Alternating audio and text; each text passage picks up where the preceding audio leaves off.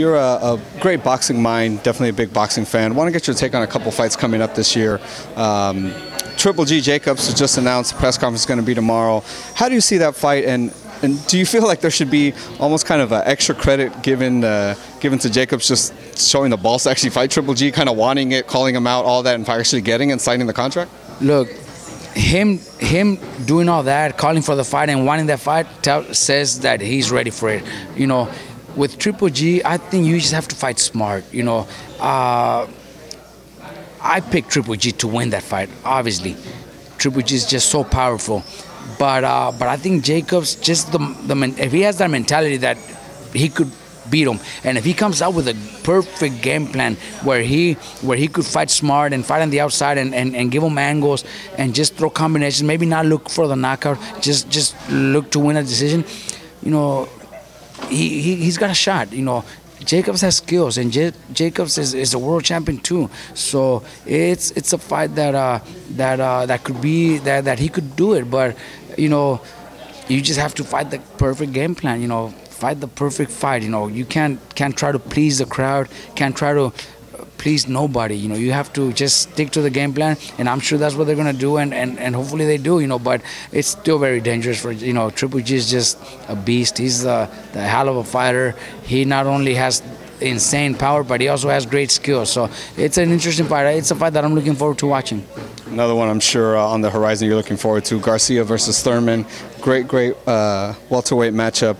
How do you see that playing out? I mean, these guys, two young, strong champions right in their prime. How do you see that going? It's another good fight. Look, a lot of people think Danny Garcia is gonna lose because Thurman is just so powerful and big and strong for that weight division. But Danny's undefeated, and a lot of people thought he was gonna lose to Matisse, and he fought a great fight, perfect fight, and beat him pretty convincingly. He every time people think he's gonna lose, he goes out and wins. So Danny could pull it off. You know, if I'm not mistaken, I think my brother Mikey picks Danny to win. I picked Thurman because he's just the bigger guy, the stronger guy. He also has speed, good skills. So I picked Thurman, but it's a close fight.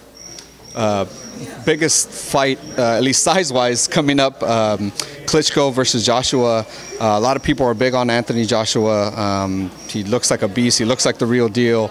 But you know, Klitschko only had the one loss in what, 8 years or something like that. How do you see that going? Well, you know, I'm also a big Joshua fan. Yeah. I met him and seen him in England when I went out there for Gradovic's fight against Lee Selby, and when the kid came into the weigh-ins, I had no idea who he was.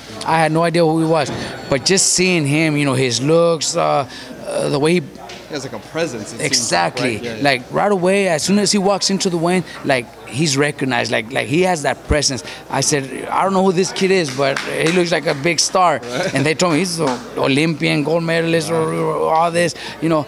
I'm like, I seen it already. You know, I seen it right when I seen him walk into the locker room, and then when I seen him fight, well, of course that's when I said he's a real deal. Because you know, one thing is looking and bringing that presence, but then the other one is fighting and backing it up in the ring. He's got everything. I pick Joshua to win that fight.